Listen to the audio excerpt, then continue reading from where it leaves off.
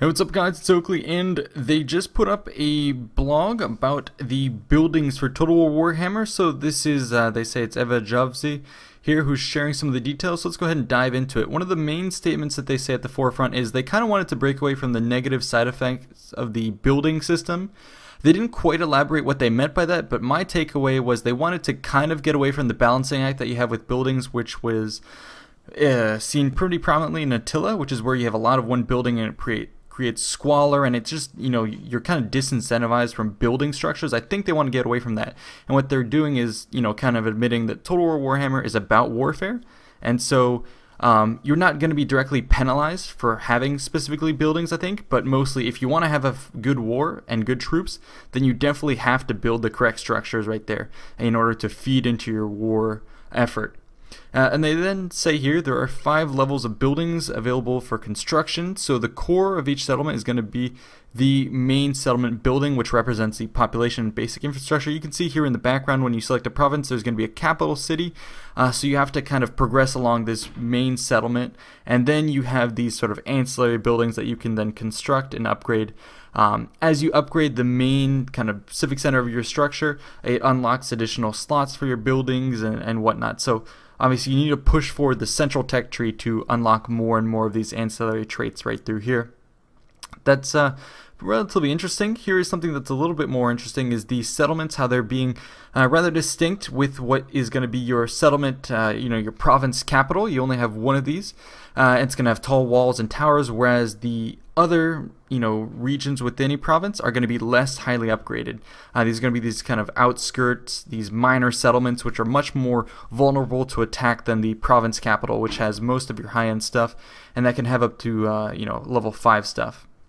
Then they also talk about some of the buildings, and particularly calling out that you're going to have unique buildings. So they say Middenheim is famous for its great Temple of Uruk, and Nuln for its gunnery school. Mount Gunbad is sitting on the only known deposit of Brightstone. So this is super interesting and very important. I think that they really need to bring the lore to the forefront with these unique buildings, and I hope that the unique buildings are not just unique in terms of buffs, but I hope that they really do bring out special units. So the gunnery school, I hope it doesn't just allow you to churn out stat-wise better units, but I hope it's tied to an actual unique gunnery unit. And if they do that, then that is very important to me, and we'll talk about that at the end of the video. The next part that they discuss here is, you know, okay, we've talked about the cities, but what is a threat to your city? Well, they say there's going to be some of these threats. So, for instance, roving savage orc warbands that can go around and attack you. Then Norska, which is going to be part of the, you know, the Norse inspired tribes from the north, will go around with these fleets of raiders and might attack you. So along your coastal settlements, I think that's a nice little twist.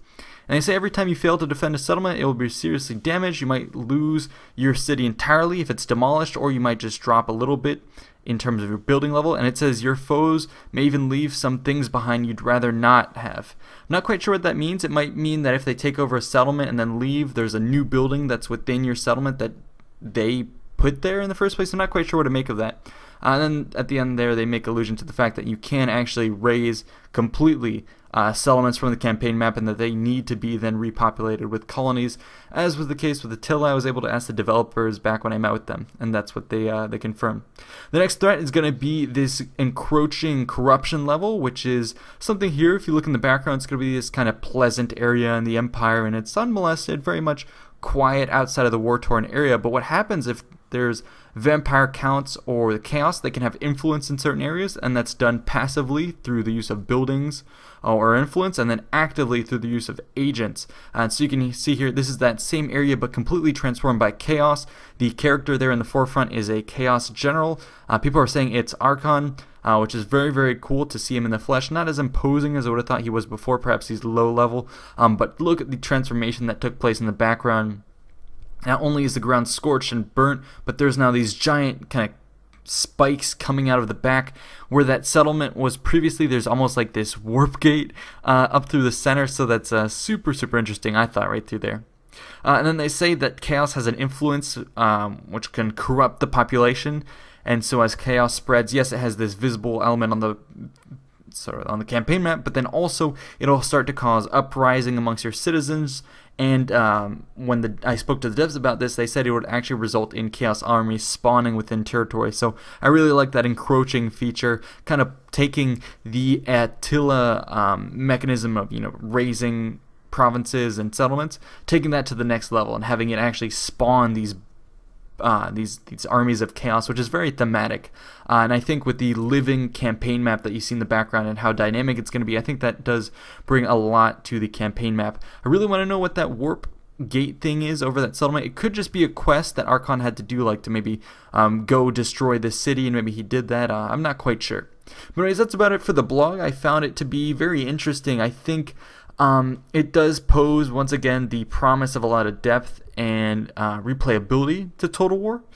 But then again, as we've seen, they're putting great strides in certain areas, but then you take a look at the Empire army roster, which is super lackluster, so it's kind of weird to see that contrast. What I'm hoping to see done is with these unique buildings that you can get, for instance, for the Empire, I'm hoping that having unique buildings will actually unlock unique units, and that in turn those unique units will then further flesh out the Empire roster, unlike we haven't seen before. So for example, in the Empire roster, they didn't really talk about the knightly orders. The idealist is inside of me saying, well, perhaps those knightly orders have to be unlocked by building certain structures that then unlock that the building chain to have that guild or that that discipline within your force and allow it to then procure these knights. I think that would be a cool way to force you to specify certain cities and structures around producing particular military units, not in the generic sense, but in the very, almost like producing Templars would have been in the past. So I really, really hope, that's the optimist in me, I should have said that certainly, that's the optimist in me, hoping that that's going to be the case. Anyways, we're going to have to stay tuned to hear more. Hope you guys enjoyed. I'll see you in the next one. Peace out.